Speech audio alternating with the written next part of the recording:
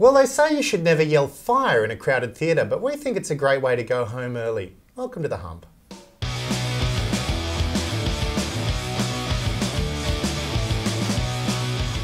Well, welcome to The Hump. Of course, joining me today on the panel, the lovely Meg. Hello. Sophie. Hello. And Jason. Jimmy.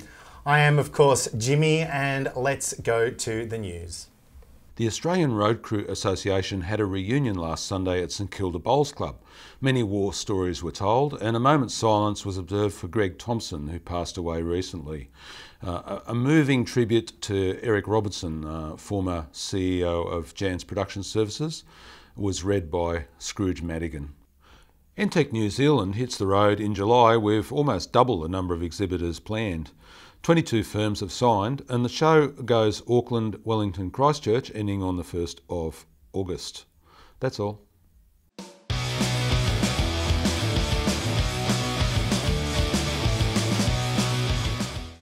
Designed for smaller and mid-sized projects and venues, M8.2 offers advanced functionality with outstanding ease of use.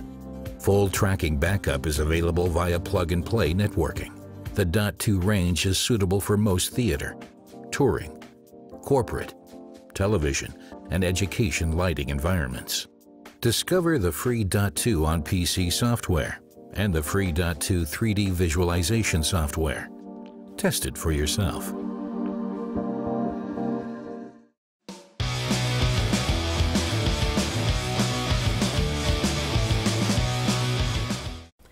Jace, what's happening in new gear? You know I love new gear. Okay, we all love new gear, and this week I've got some wedges for you. In particular, JBL VTX M series of wedges. They're a new line from JBL of a premium stage wedge. They've got neodymium differential drive woofers and D2 dual diaphragm high frequency drivers, and a new high frequency image control waveguide, which they are claiming gives you excellent control and gain before feedback. There's two models, the VTX M20 and the VTX M22. The M20's got dual 10-inch woofers and a 3-inch D2 compression driver, and the 22 has got dual 12-inch woofers and a 3-inch D2 compression driver. That's so yes, going to be terrifying. it's going to be pretty bitey. I'd say two 12s in a monitor. If you can't hear that, then you should really get another job because you know you're deaf. Yeah. So I think that sounds great, but all I can think of is like sour cream and chili sauce and stuff like I that. have to say, I I did too. I am kind of hungry. I'm also But yes, don't try and eat the JBLs. Okay. It won't be good. Okay.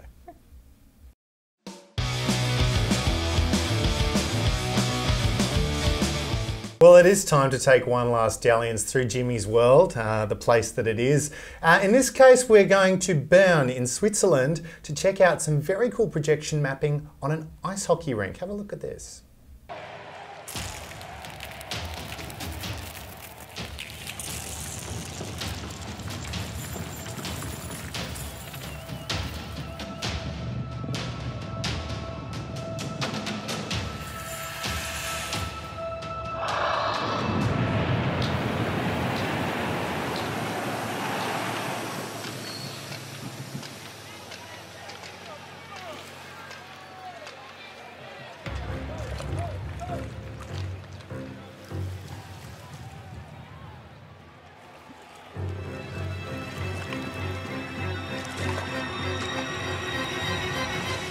Dragons, awesome. You can't go wrong with dragons.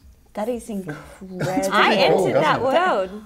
I can't ice skate anyway. It's just takes it to a whole new level. Wow. Yeah.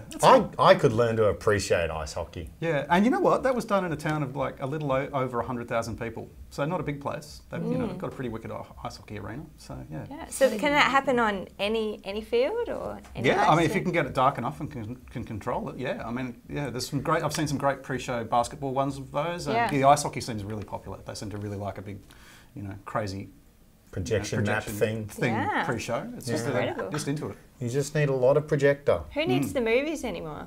You got shows like this. Like it just keeps on getting better.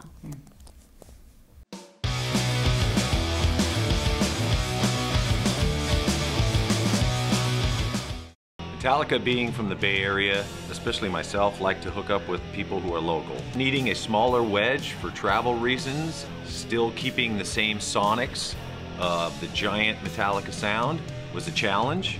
but not for Meyer, it seems. Very pleased with you know, the duties of guitar and vocals coming through the same wedges, needing to have clarity in both, and this is what happens with Meyer. So.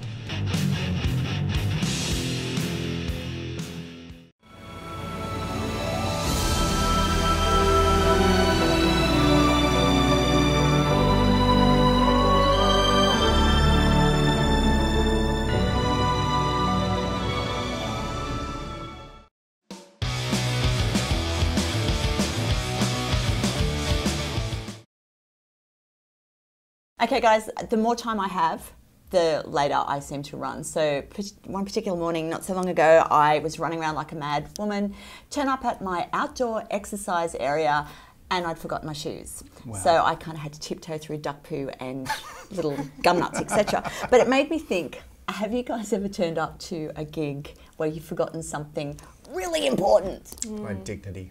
Yes, I think we've all left that at home quite a few times. happens. I asked this question on CX Facebook page a while back, and some of the responses I got were heartbreaking. Like my favourite one was the person who'd gotten in the van with all the gear in it. Also, they thought, where they'd then turned up to the gig and they'd taken the wrong van. It was completely empty. They forgot all the things. my Like there's No been some way. spectacular ones. I think the other really great one I read was someone had a job to install 26 screens, and packed their van with all the tools and everything like that, and left all 26 of the screens back in the warehouse. So I don't know if we all work too many hours or We all have tired have days. you done one? Well, I forgot my husband once, if that. That's fine. Oh, that old counts. chestnut, yep. Forgot. It was. Yep. Me and one of my colleagues once turned up to a gig in Thredbo with a console and no power supply for it. Oh, nice. Yeah, So try not too finding far one of away from those. everything. No, just a mere, I don't know, 8 hours. Oh, that's not good. How did you get out of that? Oh, I don't know. Someone else packed the van. It's always someone else. else's So we fault. had spares. We had like 3 spare consoles, so it was okay, but you know. Oh, not good. When I first had my first child, sleep deprived, I walked out the door to go shopping. Oh crap, I've left the baby at home. We might cut that bit, but That happens as well. placenta brain. Do you ever like leave the house? And I sometimes will leave the house and, you know, I'll have like something that I want to take with me to work or whatever, but as soon as I'm out of the front door, I'll be like, oh, I forgot this thing. I'm not going back for it. Because that's just like admitting I got it wrong. How important is it? That's to your guns. kind of different, yeah. All right, and with that, we're going to have a look at what's in Gearbox this week. Jason? Yes, Julius. Like gorillas in the mist, I love 100 strobes in my rig. Indeed, doesn't everyone? Just when you can't possibly have enough rock and roll, you can just have some more rock and roll. Yeah, same physical format as the 3000 DMX, but not 3000 watts. Yeah, it's a lot different. So this is obviously the Martin Atomic Lead, the successor to the old Xenon model. And they've really sort of thought about that. You can actually plop this thing in where your old Xenon would have been, run it in the same DMX mode, so you can run it with 4 channels. The 4-channel one. But Yeah. this being lead and, you know, this being the 21st century, they've popped a few extras in here. So Well, with that, it's time to sign off. And in fact, this is my final sign off from the Hump and indeed CX network. Jimmy, what? Yeah, I looked over the fence and discovered the grass is greener elsewhere. So yeah. moving on. Found someone who'll actually pay you money. No, something like that. But you won't find a more classier bunch than us. No, no. You're going that's to beg true. to come back. We'll see. We'll see. But I will miss you guys. Thank you. And thank you all. And we'll see you on the flip side. Bye. Bye. Hi, Jimmy.